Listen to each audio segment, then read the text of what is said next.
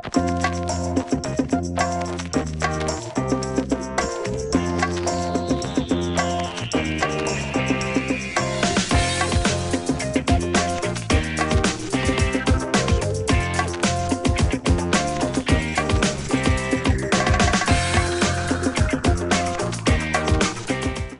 are setting really interesting, innovative policies to foster good business growth here.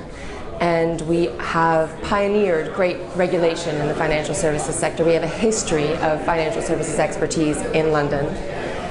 And now we have an incredible landscape of emerging, disruptive, and also additive FinTech businesses who are coming onto the scene and building new business models, bringing new technology to the banking sector to make the sector better, driven through technology.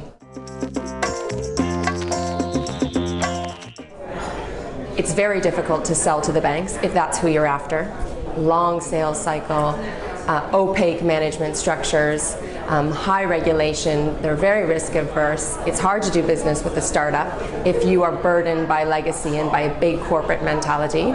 So that kind of business to consumer is quite difficult, or that B2B proposition is very difficult. And then I think it's also challenging for new FinTech businesses who are operating in fields we don't yet, haven't set regulation around, we're not yet comfortable with. The Bitcoin players, the exchanges, the peer-to-peer lenders, the crowdfunders, the payments platforms. We're not sure how we feel about them from a policy perspective and from a regulatory perspective.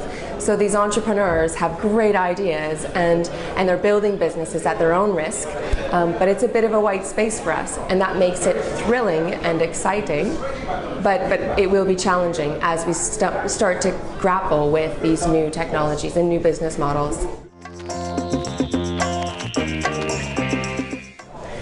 Today is just to be among friends and to share insights, and as part of London Technology Week, it's really important that we shine a light on the FinTech sector here in London. We think we can lead globally on this because of who's here, because of who's coming here. Klarna has just come here. eToro has come to our technology accelerator. Companies are coming from around the world to make London their home, to make London the base where they go out to European and Eastern markets.